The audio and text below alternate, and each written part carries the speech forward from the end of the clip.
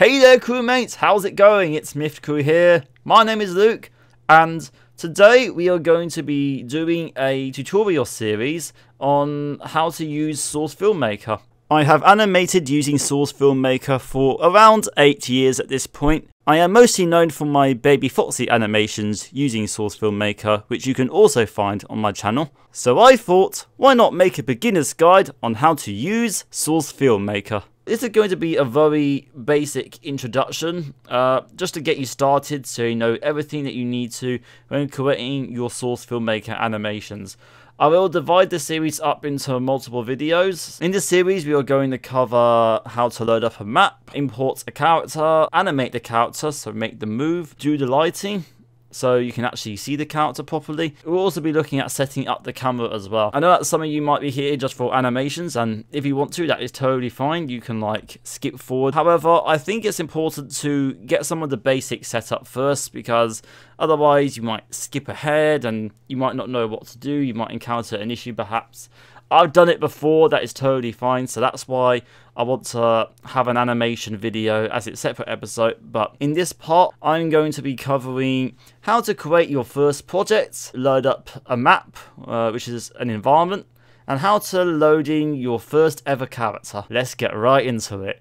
So, the first time that you launch Source Filmmaker, you are going to see a screen that looks more or less or even exactly like this. At the top here, this allows you to give the name of what your project is going to be, so the file name. In this case, I just called it example. You can like simply just click on it and type to call it whatever you want. So, but yeah, in this case, I'm calling it example. Right underneath, we have something called the file directory. And we have a couple of buttons next to it. We have browse and create. So if we were to hit browse, we get to choose where we would like to save our project basically. And by default, I think Source Filmmaker loads up in this little folder here called elements really. And you will see two folders. You will see renders and sessions. I think by default your Source Filmmaker project files are usually in sessions, so if you double click on that, you can either have your file be created here, or you could create a new folder by hitting this little button up here called create new folder, and you can call it what you want basically. That is up to you what you call it. In my case though, I actually created a folder for this series in particular called tutorial. So if I were to double click on my tutorial folder in this case, and if I was to hit the choose button down here, then we now in effect have our file location set up on where we would like our project to save to really. So that's fantastic. We've given it a name, we've given it a file location. Now there's only one more thing we're going to want to do actually before we hit this fresh shiny create button. It's not that fresh and shiny, it looks exactly the same as all the other buttons to be fair, but yeah, we have covered what name does, which is setting the file name, what directory does, which is setting your file location, and then there's only one more part in this new session section that we haven't covered yet, and that is the frame rate, which is also known as frames per second, FPS. You may have heard of it before. But basically what this does is that if you click on here, we see a bunch of these random, seemingly random looking numbers. Now, when it comes to animations, the normal frame rates for an animation to be is roughly around 24 to 30 frames per second. Otherwise, going between that range, at least when you're getting started. You can technically go higher, all the way up to 60 frames per second if you want to, or even 72 actually, which that's higher than 60. That's for sure. I guess in theory, like the higher the frame rate is, the smoother the animation would be. But you know, like smoother in animation, it isn't all about frame rates. And like I mentioned as well, like when it comes to animations that are still being produced today, the average range of frame rates is 24 to 30. Honestly, I've been animating on YouTube 4 years now, and pretty much every single Source Filmmaker project I have made, I have left at the default frame rate, which is 24 frames per second, so I'm going to go for that. And yeah, that's basically it for setting up. We can go to we can cover these things as well. So we have open recent, open, and more information on the internet like YouTube. Open recent basically has a little drop down menu next to it, and these are all of the recent projects that you have worked on or that you have opened. So anytime you open a project file, then it will show here basically. And right below this we have something that's, instead of saying open recent, it says open, and if you click on that, then we basically just get to choose where we open up our project file really in order to like load it up. Let's say if I save my file, then we will see something called example, because this is what I named my file name, basically is example. Okay, so we have given our file a name, we have chosen where we are going to save it, and we have set the frame rate for our project. All we got to do now is hit the create button, and we would have set up our first project in Source Filmmaker. So the setup screen closed on me before I hit the create button, and I am now presented with text saying no session. If this happens to you, here's what to do. Source Filmmaker did a Source Filmmaker. You're going to want to go up to File, New, and then simply just hit create. And now it says no map loaded. But yeah, as soon as you hit create, whether it's from the startup screen or whether it's from the simply doing file new, then you will always see this blank space here that says no map loaded. So now what do we want to do here? Well, I want to kind of give you a basic rundown of the user interface, so to speak. So this entire blank space right here where my mouse is called the primary viewport.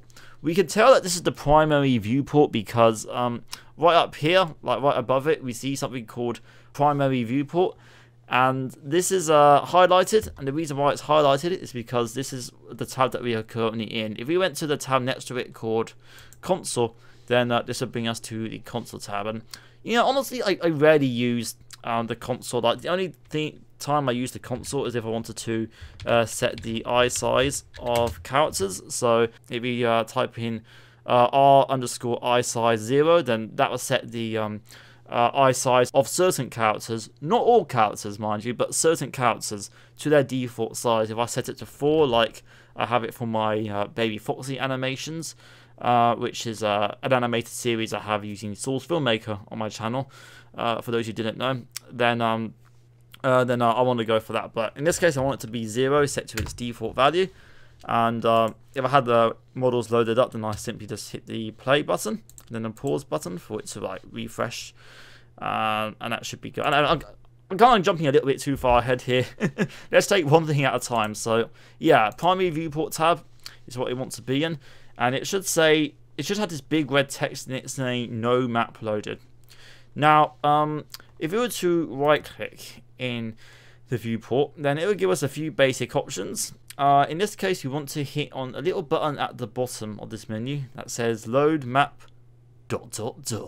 So if we were to left click load map, then we will be presented with a screen that looks a little bit like this really.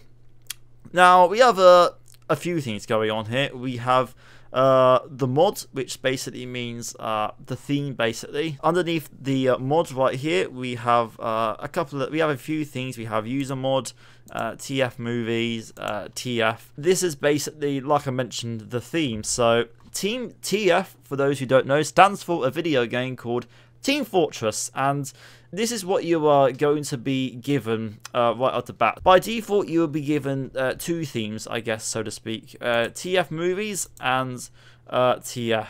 I think at least it's been a while. You may notice some other ones as well, and that's just because I have some more themes installed. So the user mod is things that I've either created myself, but they are mostly content that I've gotten from like other sources that's not Source Filmmaker. So it's mostly Gary's mod content that I've ported over to Source Filmmaker. And Workshop is something that you're going to see when you start subscribing to content that people have made for you to use in Source Filmmaker. The add-ons basically. So if you wanted to have Five Nights at Freddy's characters or environments, let's say, then that would be a Five Nights at Freddy's workshop item. I will cover these in separate videos later on in the series. But for now, I'll stick with the default ones that you will see on screen. What exactly is a map? I might have wanted to have started with that. A map is basically an environment. So if you wanted a map of Freddy Fazbear's Pizzeria, let's say for instance, which is a location in the video game franchise called Five Nights at Freddy's, then you would want to load up a Five Nights at Freddy's map. Like I mentioned, map is known as environment, so Five Nights at Freddy's map, environment, it's the same thing basically. But yeah, let's actually load up our first map. We can load up any map. It doesn't really matter what map you load up. One more thing I want to quickly mention is that you also have mod filter, which again, mod means theme. So if you were to click on this, it's currently set to all mods, but I can filter it for it to only be like a specific thing. So again, in your case, you probably either have TF and TF movies, really. In my case, I think I'm actually going to go for TF because I want to load up one of the environments, just so we can follow along exactly, and just so I can show you exactly what it's going to look like on your screen. So you could type in a particular map if you wanted a particular map, let's say the Badlands for instance, but in this case I'm just going to load up any map. So yeah, I mean the Badlands is fine. If you want to select the map as well, you just simply left click on the map you want and it would go yellow. So when it goes yellow, it basically means that it's selected. So yeah, I'm going to click on Arena Badlands, and if I was to hit open, once I have selected my map, then the red text would go from no map loaded to loading map. So that's how we know that we are like in the process of loading a map. It does take a while. Like I mentioned earlier, Source Filmmaker, it can be a bit slow with certain things, but might even crash a few times as well. It's crashed on me more times than I can count, trust me. But yeah, I think as long as you just don't click any buttons, like anything on your keyboard or your mouse, let's say, then you should be fine. If it does crash though, to just launch it, and you could try either loading up the map again or a different map just to be safe if you want to. So yeah, I'm just going to cut ahead to when it has loaded up. So we have loaded in the map.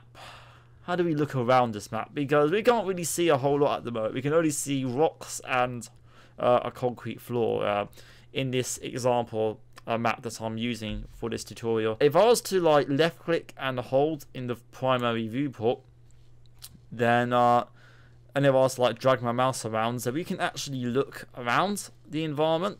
So that's pretty neat. Okay, so it's nice that we can look around, but what if you wanted to move? Let's say if you wanted to go and see what's through that door over there, for instance. Well, they're basically the same as movement keys would typically be in a video game, like a first-person shooter, for instance. And for those who don't play a lot of video games, that's fine. I'll show you the controls. So if you hold down the left mouse button and then hold down the W button, the W button on your keyboard allows you to go forward, basically. So we can kind of like go forward while looking around, and that's kind of like how we navigate. We can also go left as well by holding down the A key. We can go right by holding down the D key. And we can go backwards by holding down the S key. And that's basically all you need to know. You can also go up and down as well by holding down the Z key, which will make you go up. And if you hold down the X key, then that will take us downwards. There's only one more thing I want to quickly cover, is that if you're moving in any direction and you hold down the shift button, your camera will go a lot faster, as we can see here. And so something that's good to know. I don't really use it a whole lot.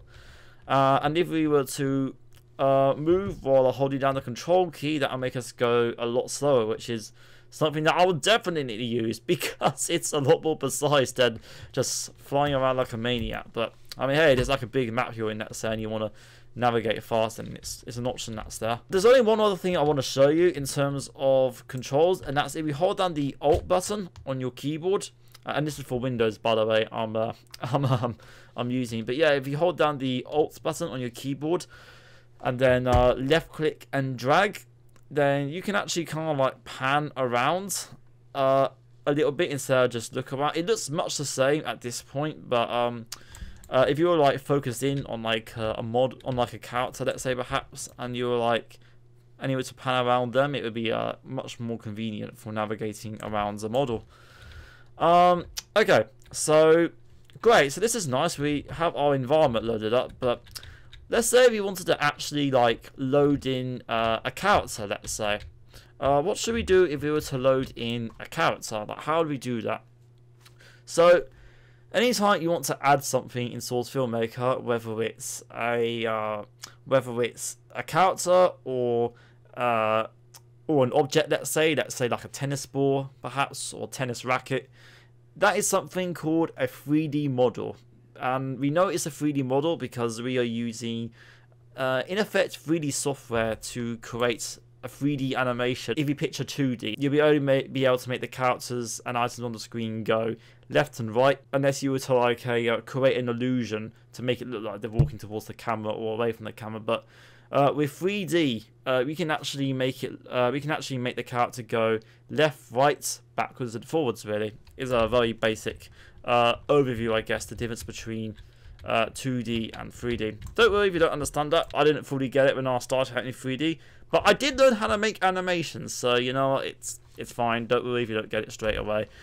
But yeah, anytime you want to add something in Source Filmmaker, we would do so through this little plus button in the corner, which is underneath the tab called Animation Set Editor. Yeah, if we were to like left click on this and it also say add, then we have a few options to add.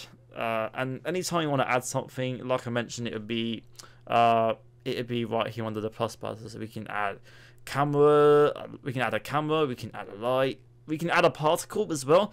But for now, we just want to add a model. And anytime you're importing something into a 3D program, whether it's a character or an item, more often than not, it's going to be called a model as well. There might be certain times where it's called a particle system, but those are usually a little bit more complicated than your box standard model. But for the most part, it's going to be a 3D model. So if you click Create Animation Set for New Model, then we will be presented with a very similar screen. So we have mods, which is a game means theme, and this time you should have something on your screen called Half-Life, like HL2 as well, which stands for a video game called Half-Life 2. So by default, you will have access to TF models and Half-Life models, and much like the map, you can also choose your filter as well. One thing I forgot to mention as well is that we have something up here called MDL files, and I'm going to be honest, I don't actually use this a whole lot. I'm not entirely sure what exactly it does, but this seems to be like a form of filtering. So in this case, I think this might be like an artist whose model I subscribe to, and I guess that's basically what it is. It's like if you're using someone's content in Source Filmmaker, then I guess this would be a way that you can like filter for certain artists. So in this case, I'm using Andy Hawk as an example. If I were to hit the plus button, we have something called TikTok. Again, I don't really use this a whole lot, but if you're finding yourself that you're a bit stuck in these filters, let's say, then just simply hit MDL files and it will show you every single MDL file.